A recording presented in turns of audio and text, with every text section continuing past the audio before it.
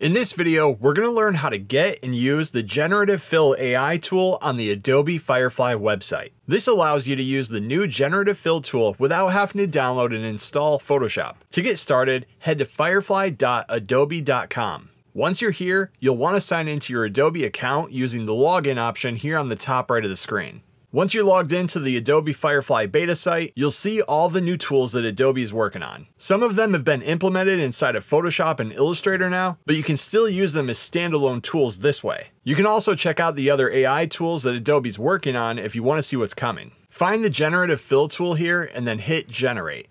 You'll then be taken to the Generative Fill page. You have some examples here that you can choose to play around and learn with, or you can upload your own image to use. Hover over any of the example images and it'll show you ideas that you can use when you're using this tool. Let's select one and try it out by hitting Try Example. Once inside of here, we'll take a look at the Generative Fill tools. On the left, first we have Insert. Choose that and then make sure that you start with the Add tool here. Next, use the Brush tool to select the area that you want to add to, and then here at the bottom, type in what you want to add to the image. We'll say Add Waves and then hit Generate. Firefly will then do its best to add the text prompt that you gave it. It's hit or miss sometimes, but it does generate 4 options for you to choose from. When you find one that you like, hit Keep. It'll then add it to your image. You can then continue to add to the image however much and wherever you want. You also have the Subtract tool here, which allows you to unselect a part of the selection that you already made. You can also hit Clear to completely clear your selection. Next, you have Brush Settings, where you can adjust the brush size and more. The background button here will automatically select the background if you want to change that, or you can select Invert to only keep the background.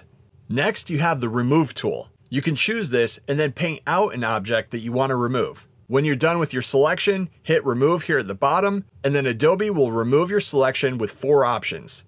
Next, let's look at using an image of our own. Head back to the main Generative Fill page, and then open or drag and drop your image into the section here on the top. It'll then open the image inside of the edit page. Again, same as before, you can use the Generative Fill tools to edit your image. I'll select the sky here with the Insert tool, use the text prompt bar to add something like Add Northern Lights, and then see what Adobe comes up with. When I find one that I like, I'll go ahead and hit Keep. If we like this and we're finished, we can then download the image by hitting Download at the top here.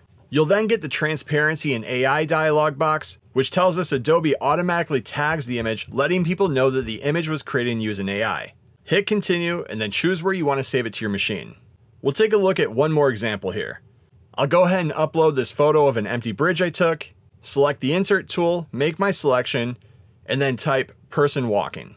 I'll find one that I like that was generated, hit Keep, and continue adding or removing anything else that I want from the image with the Insert and Remove tools.